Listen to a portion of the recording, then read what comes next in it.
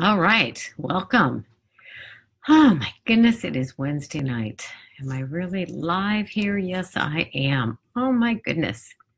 All right, so I'm waiting for my friends. I see my friend Dawn. Dawn, we need to talk. I have a conference tomorrow. It's here in Atlanta, but I do have a conference.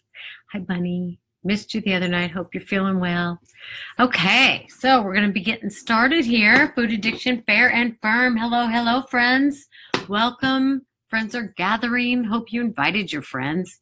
You know, I need to take more responsibility to do this, but one of the things that I would like to ask everybody is if you are involved in support groups online, whether they be for bariatric surgery or other recovery reasons, or if you are involved in weight loss support groups online, please invite your friends to join us.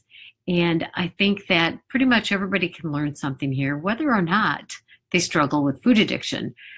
However, this program is Food Addiction, Fair and Firm. I am Dr. Connie Stapleton, and I am a recovering alcoholic, codeine addict, drug addict, anorexic, workaholic.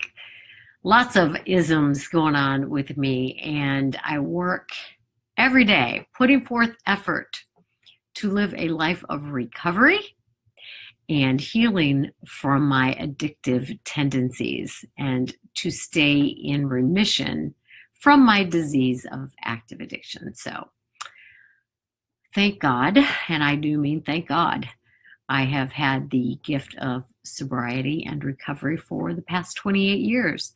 And this program is part of my way of giving back and to sharing with others the things that have helped me remain clean and sober for this long, and to learn to heal the relationship with myself, because at the root and the heart of all addiction is a certain level of shame. So we need to heal that shame if we are going to stay clean and sober. And of course, abstinence is the first step. It's the first requirement in order to find a true program of recovery. Recovery is healing. It's healing the mind, it's healing the body, it's healing the spirit, it's learning to live fully, learning to appreciate yourself, learning to have compassion for yourself. We have compassion for a lot of other people. We need to work on having compassion for ourselves. All right, so I had some funny things happen today. Thought I ran out of gas on the interstate. Yeah, I have an issue with that. And I keep telling my husband if the car would just talk to me, then I might not run out of gas so often. Well, so often I say it's happened once in probably the last 20 years, but I almost ran out of gas today, but I didn't. But I did have some funny things happen today. I literally had a young woman say to me, you're really very pretty considering your age. Out loud said, considering your age. At which point I just cracked up laughing hysterically because I thought it was too funny that she said that out loud.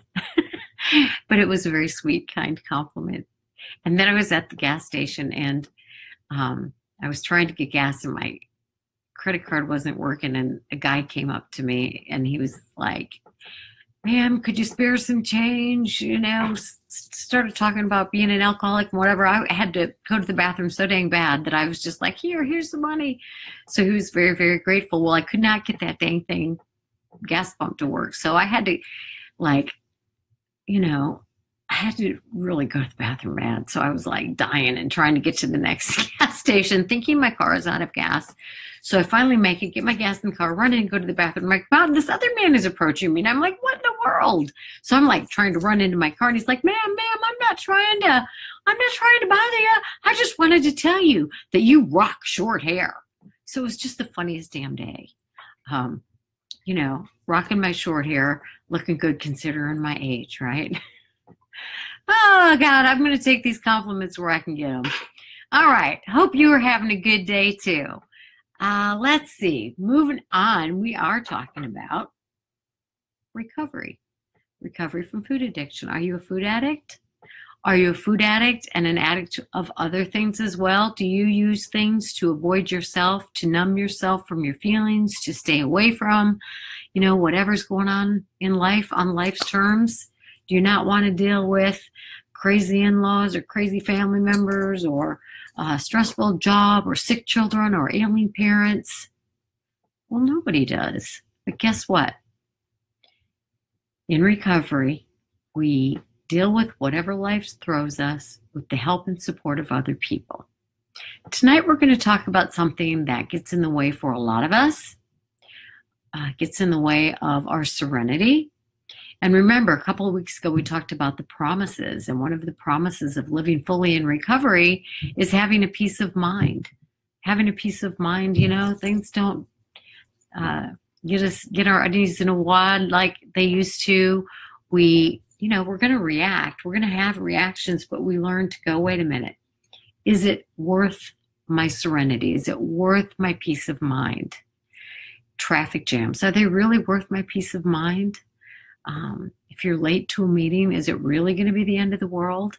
Is it worth your serenity? What about somebody being mad at you or, spreading rumors about you or they're lying on me? Oh my God, is it really that big of a deal? Are we going to get our undies all in a wad? Well, a lot of these things, for one thing, are exaggerated in our minds. They are built up to be bigger than they really are. And so sometimes we catastrophize. I used that word with somebody yesterday and they said, what does that word catastrophize mean? And it's making a mountain out of a molehill, making a bigger deal out of something than it really is.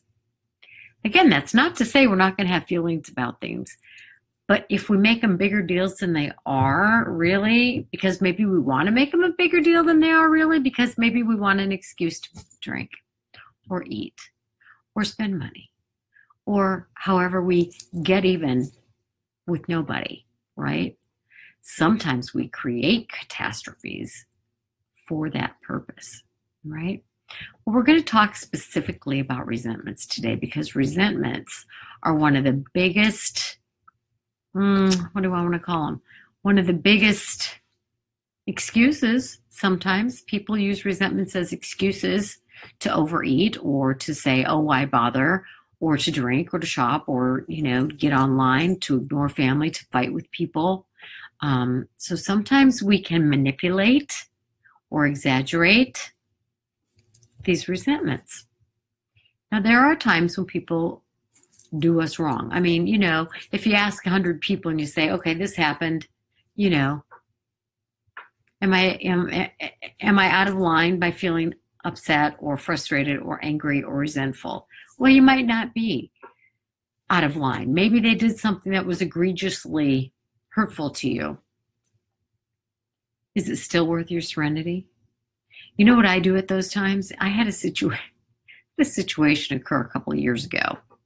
And I'm telling you, it threatens my serenity regularly because whenever I think about this certain thing that happened in association with this certain person with whom it happened, I get really ticked. And as much as I know better, right, there are times when I give into my anger and my resentment. So I'll call one of those 3 friends that I tell you about a lot, and I will, I'll rant and I'll rave and and one of my friends will say to me, I hear your self-righteous indignation. And I'm like, that word always kind of takes me aback. Like, I'm being self-righteous and I'm being indignant. Well, you know what? I am for that moment. So I count on these 3 friends to allow me my few moments of self-righteous indignation. In other words, my venting, my spewing, my safe place where I can go, do you know what this person did? Do you know what they did this time? And do you know what they did that time? And they, right? Really not appropriate adult behavior. However, having a safe place, a few safe people where I can say, can I just give this to you with the intensity at which I feel it, and I will process it after that and be the grown-up and talk about how I'm being irrational about it. But it helps me if I have somebody where I can just like, and they know I'm not going to go drink over it. I'm not going to take any pills over it. I'm not going to smoke a cigarette. I'm not going to lash out, but I'm going to get it out. The getting it out is healthy, right? I think I told you one time about one of these friends named Sally and her little boy. Well, he's not so little anymore. That little shit grew up on me. His little shit is my nickname, my loving nickname for him. He won't even let his mama call him little shit. Only Aunt Connie gets to call him little shit. Well, little shit and I had a little place where he could vent. And when he was young, like 8, 9, or 10, I've told you this before, we would go on the trampoline.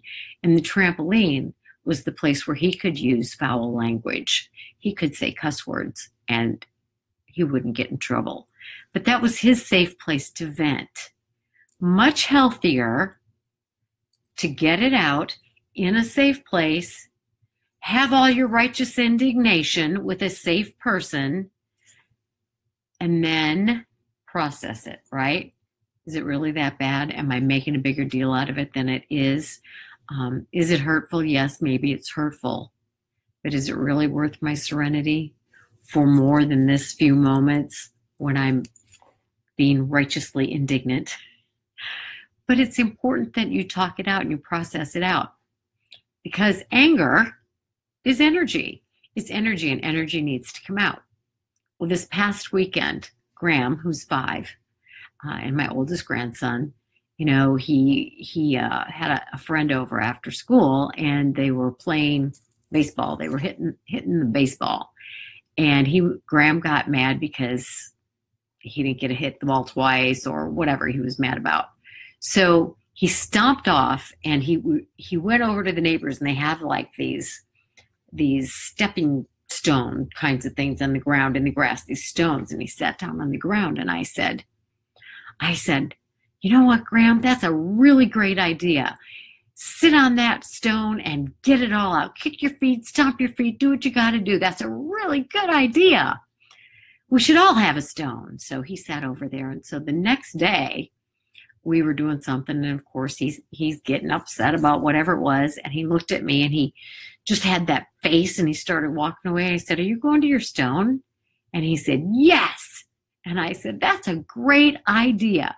You use that stone, buddy, whenever you need it. When you're all done, you come on back. I wasn't setting that up the day before, it just kind of happened. And so he is learning that when he needs a cool off place without being sent to time out by an adult, he's got a place he can go. He's allowed to get it all out. He can stomp his feet. He can, he's not bothering anybody. We just kind of leave him on. And I kind of give him the thumbs up every once in a while, like encouraging him. So find yourself a spot. And, it's kind of interesting. I was just thinking about this. It's a stepping stone, right? It's a stepping stone to healthier behavior. It's a stepping stone to letting go of resentment. Find yourself a stepping stone. Just made that up, right? But find yourself a stepping stone where you can safely vent, safely get your anger out, and not carry around a resentment, because a resentment is a persistent feeling of ill will, right? That's kind of a definition of it, a persistent feeling of ill will. And this person toward whom I feel some hostility, if I let myself get caught up in my frustration with them, if I gave myself permission or allowed myself to think about this person, or when I do think about them and something gets stirred up or something triggers a memory or triggers, a reminder of the situation that happened, I can get going. Now I have a choice there, right? I can go down the spiral with stinking thinking and get, angry all over again. And I can have that persistent feeling of ill will or bitterness. But that is not how I want to live my life. So I've had to utilize some skills that I'm going to share with you in a little bit to if I find myself going down that negative spiral, which is only going to lead to a whole bunch of icky stuff, right? Because if I'm going down with stinking thinking influences our feelings. So if I start thinking, oh, I can't believe they did this, and I still get mad when I think about that, and I relive the whole thing again in my mind. So I am creating with my stinking thinking unpleasant feelings, frustration, anger, resentment, bitterness. So if I'm allowing this to continue and I'm feeling cruddy and I'm feeling angry, then I'm not going to be pleasant to be around, right? That is not a meaningful matter to me. A meaningful matter is to be kind and, to spread a smile or a cheerful word or, encounter people with as much pleasantness as I possibly can. That's important to me. So if I give myself permission, or if I allow myself to go down that stinking thinking spiral, you know what? I might just get so ticked off that I'm like, well, forget about it. I'm just going to go have a hot fudge sundae, right? So sometimes we go looking for trouble because we want an excuse. We want an excuse. We want somebody else to blame for something that we do that we know we don't need to be doing. All right, so let's talk again about this definition of resentment, this kind of ongoing feeling of ill will or bitterness, right? It's kind of consuming. It kind of takes over. It's very negative. And if you get consumed by a negative thought, that's probably no longer even based in reality, right? Is this going to do anything good for me? Is it doing anything good for you? I want you all to think about 2 or 3 resentments that you've held on to for a long time, right? I mean, I can think of my immediate family that I grew up with, and I could resurrect some resentments that I held on to and used to my benefit, although it wasn't really to my benefit, it was to my detriment. But at the time, I thought I was getting leverage out of it, right? I was getting mileage out of it. Sometimes when we're doing something that doesn't lead toward our meaningful matters, but leads against it, one of the things to ask ourselves is, what am I getting out of this? Like a lot of times when I was in treatment, or a lot of times when I'm the therapist, I'll say to people, what are you getting out of that? What are you getting by hanging on to that resentment? What are you getting by, continuing to badmouth this person? Or what are you getting by, constantly thinking that people are out to get you? Or what are you getting by assuming that people are blaming you, right? Well, in fact, this happened today when I was working with somebody. I've talked before about how we develop themes by things that are based on things that actually happened to us, but then we recreate them in our adult lives. And this person has a theme of, I'm always to blame. People are always blaming me, like I'm the victim, right? And so we will twist and turn situations in our mind so that we can come to that conclusion. So why do we need that conclusion? Well, maybe I need to be the victim, because if I'm a victim, then maybe somebody will feel sorry for me. And maybe feeling sorry for me is the only way I know to ask for help. It gets convoluted, but we got to dig deeper and deeper and deeper and deeper. But one of the really big questions to ask yourself when you're doing anything that is leading you against your own values or away from meaningful matters is, what am I getting out of this? So if you're hanging on to a resentment, you need to ask yourself, why am I choosing to disrupt my serenity? Why am I choosing to linger, to magnify these negative emotions, right? So it could be something real that happened or something you imagine, right? But we dwell on those things and those emotions get out of proportion with this thing that happened. Because if we keep that thing alive and we make it bigger, and it's like, the fishtail caught a fish this big, and we tell people it was this big, and then it was that big. And over a couple of years now, we've caught, we won the state record for the biggest fish. Now, that's not an example of a resentment, but we can do that with a resentment, right? It's like you think somebody, gave you the cold shoulder.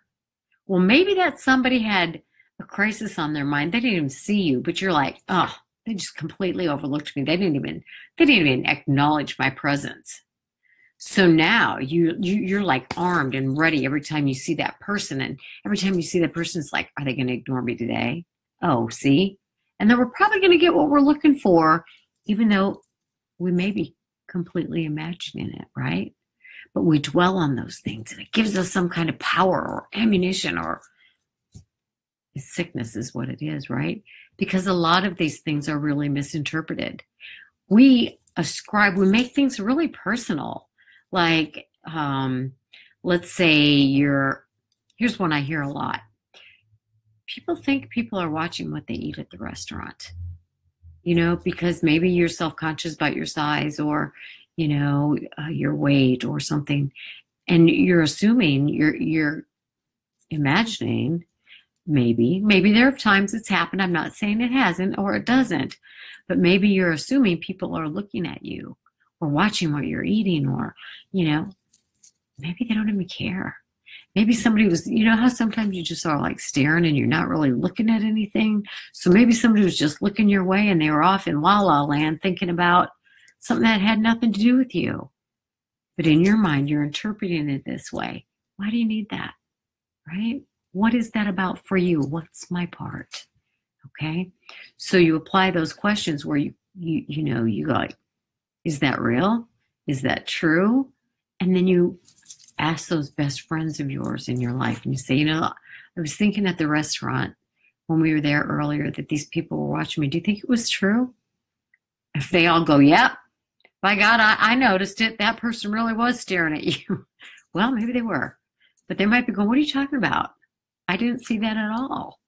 Or if you're somewhere and somebody says something to you and you're like, did you hear how critically they said that to me?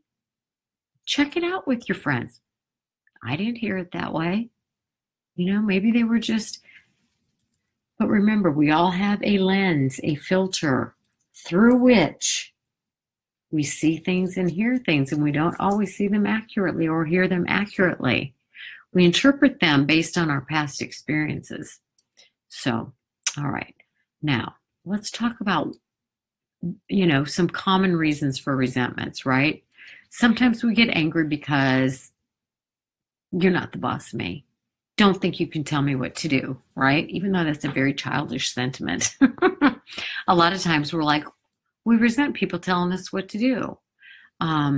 Sometimes, here's a good one. This is one I encounter so often in the work that I do.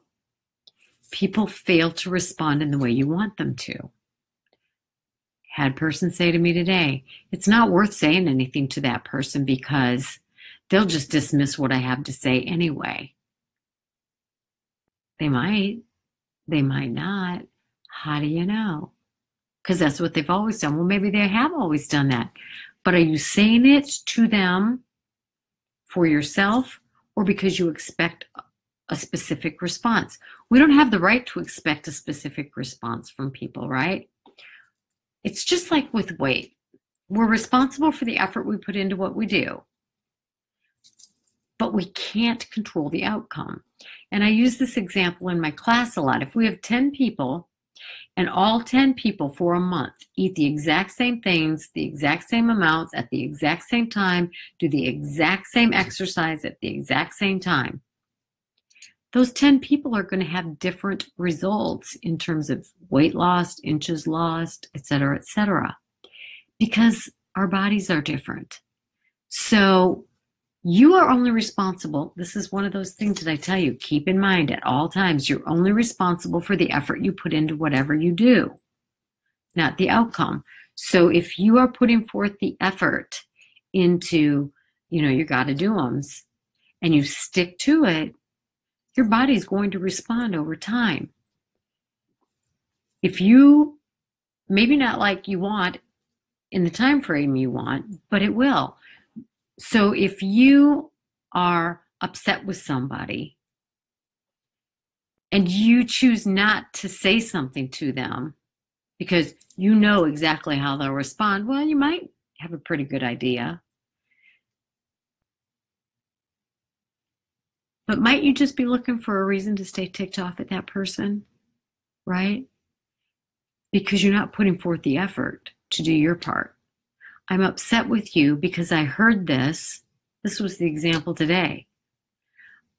This person was upset with somebody because they heard through the grapevine that this person had done something with someone else and had refused to do it with them. So they were all ticked off and righteously indignant because how could they? And, they couldn't do it for me, but they did it for that person. And I'm like, you don't even know if it's true. Oh, yeah, it's true. I checked it out with some other people. That's what you call hearsay, right? So what's the benefit to you of carrying around your assumption? Maybe you just want to be ticked off. Maybe you just want to be the victim. Maybe you just want to say, I knew they were, I knew it.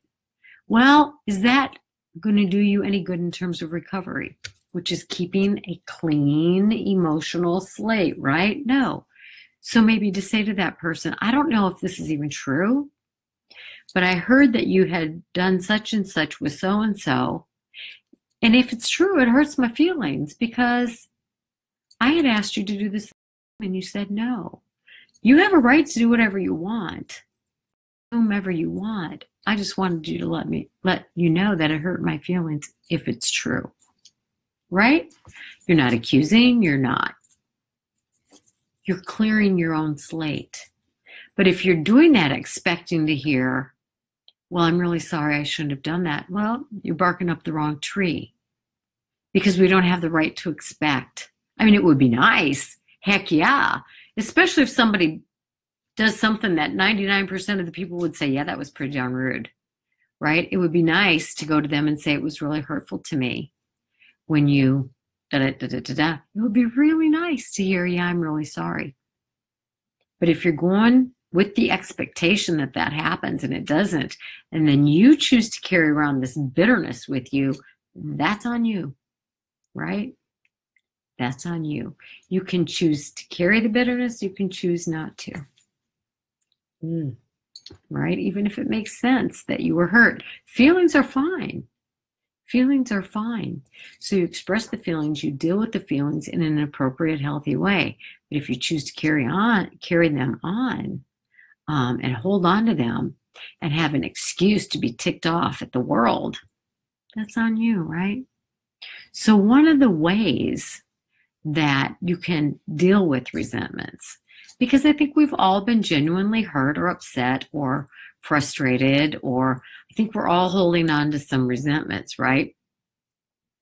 But one of the things we say is we're handing people over our power when we're giving them too much power over our serenity, over our feelings, over our serenity, over our recovery. Because anger and bitterness and replaying negative incidents, regardless of how valid we think they are, isn't going to help us. The other person doesn't even know, right? There's a lot of great sayings about when you're angry at somebody, it's like, I don't know, what do they say? I don't know, but you're giving them the power. They don't even know. They don't even know you're putting all this energy into them. Yeah, you guys write out what those real true sayings are because I can't remember them. But, okay, so part of what you want to do is choose not to hold on to those things that are going to mess with your serenity, right? The present is now, and don't you want to enjoy the present? So you may find yourself thinking about a situation that upset you, or, and you might need to really process it through with a therapist or a good friend, we do have to work through things. I'm not saying that. But it's if we hang on to the anger and the bitterness, that we're harming ourselves, right? Maybe leading to relapse in your recovery. We don't want that, right? So some ideas are to find like a stepping stone, or sit in your car and scream, or, you know, find a safe place where you can kick your feet and stomp and cuss if you need to, jump on the trampoline, you know, whatever it is, find a safe place to get it out. Got to get it out, right? Definitely got to get it out. You can journal, you can write about it, you can burn the letter, you can, you know, and you may have to do it 5 or 10 or 15 times. I sometimes think that the people that we have the most anger and bitterness and resentment toward are people we care about the most. You know, it's that equal and opposite thing. The people we love the most are the people we stay angry with the most. So sometimes I tell people, every day for a week, I want you to write a letter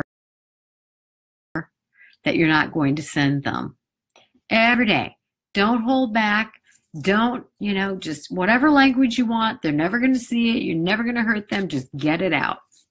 What oftentimes happens is you'll start out really angry and nasty and mean, and every day it lightens up and it simmers down. And by the end, you're like, I really love you, and it makes me so sad. And I hate that this is happening with us. And right. So your anger gives way to some underlying emotions, which might be sadness or, you know, hurt, fear, you know.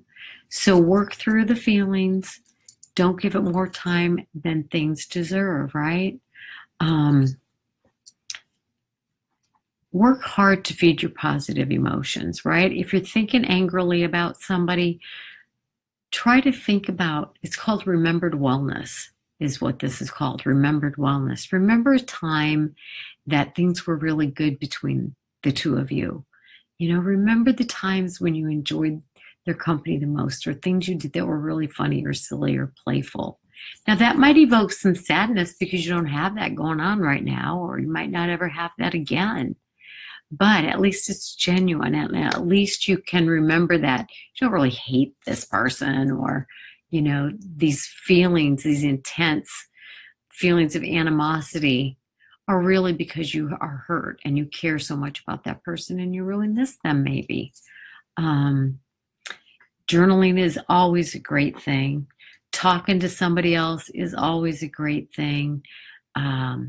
Sometimes you're going to want to confront the person directly with just, when this happened, I felt this way, because what I'm hoping is, you may not get what you're hoping for, but just to talk to the person, you know, and it's not, you did this, and when you did that, and you made me feel it. That is absolutely, there's nothing appropriate about that, right?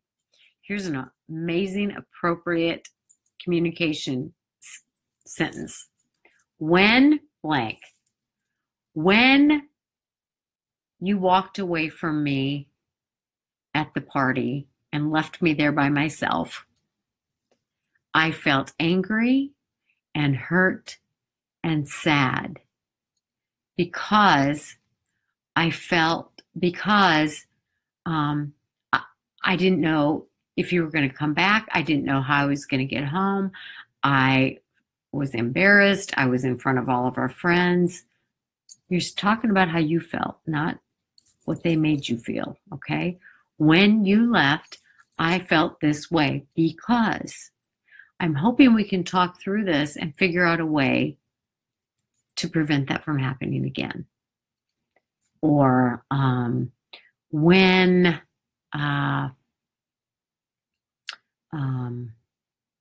let me think. When you were talking to so-and-so at dinner the other night, I felt hurt because it seemed to me like you were ignoring me. It seemed to me like you don't want to say, you were ignoring me and I don't know why you were ignoring me and they're more important to you and you don't care about me, right? When you turned and talked to the person on the other side of you, I felt ignored because I didn't know anyone else, and you seemed to spend a lot of time talking to them. I'm wondering if there's a way that I could let you know that I would appreciate a little bit of attention in the moment without creating the scene. Or I'm wondering if there's a signal that I could give you that, oh God, I need some help. I'm feeling really out of place, or, so dealing with it in an appropriate, healthy way. Now they may say, sorry, put on your big girl panties and deal with strangers. I don't know. But they might say, oh my gosh, I'm so sorry. What happened was they asked me a question about, I don't know. But before you accuse and hold a resentment, find out what was going on, right? So focus on the positive, journal, find a place that you can get it out in a safe, healthy way. And always, always, always, always, always, a person who's living a healthy program of recovery and healing from addiction will say, what's my part? What role, if any, did I play in that situation, right? What is my part? Because if you look, most of the time, we're going to have a part. We don't want to look at our part, right? Because the purpose of denial is to protect ourselves from our own feelings. Well, in a healthy recovery program, we deal with our feelings. I'm really embarrassed that I contributed to this, or I'm really sad that I made this all about you, when I can see that I really started this when I when I made a sarcastic comment, whatever it is. Own your part. It's tough to do, right? It's a lot easier to blame, hold a resentment, but resentments, believe me, in terms of addiction and recovery, are one of the most dangerous things there are, right? Because a lot of times we eat emotionally, or we drink out of emotion, or we spend money because we're ticked off, and, we justify it because we're mad and we blame other people. So get rid of resentment. When it comes to your mind, maybe set a timer. You know what? I'm going to give myself 30 seconds to think about this situation, and then time's up. I'm moving on, because I'm not going to allow it to steal my serenity. I'm not going to allow it to take my peace, to, ruin this day that's got great potential in it. And if you find that you've ruined half the day, you know what? You don't have to wait till next Monday to start having a good day again, to eat better, to, put away the pity party fixins. Start over right now. Start over right now. So resentments are dangerous in our recovery. So talk to somebody. You know what? Maybe go home and, or maybe sit down after this and write down a list of the resentments you have, and 2 or 3 specific ways that you plan to work through these resentments so that they don't clog your emotional being, right? Because clogged emotional self equals finding reasons to use. Not what we're about. We're about living fully this day and every day, because guess what? Your health is your responsibility, and my health is my responsibility. We all have a responsibility, but we can't do it alone. Let's do this together. Let's face life on life's terms and get the help we need from each other. It means learning to ask for help. That's what we got to do, right? Because there are people, you know what? People like to help people. We like to help people. It does us good. It does them good. So let's pass on the helping of each other. All right. And let's celebrate our recoveries together. What an amazing gift. My life could never, ever, ever, ever. I could never have known the joy of friendships, of relationships, and really the whole world. Our life is about connecting in positive ways. So you choose, connect in positive or negative ways with people in your heart. And you know what they say? Pray for people you're angry with. Pray for people that you resent. It's true. It works. It helps. It helps you. It helps them. Okay. So there are a lot of good things going on. Life is good. There are a lot of bad things going on in the world, but life is good and people are mostly good. And I believe 100% in my soul that there are so many good acts of kindness in a day that far, far outweigh the atrocities that we hear about, right? There's a lot of smiles given. There are a lot of hugs given. There are a lot of I love yous stated. So be part of that goodness. It does you good, does your recovery good, and it most certainly does someone else good. So I will see you next time. This is Food Addiction, Fair and Firm. And I appreciate you, my friends, being here and spending this time with me. So let's go out and make the rest of the night good and tomorrow great. Thanks for spending your time. I'll talk to you soon. Bye.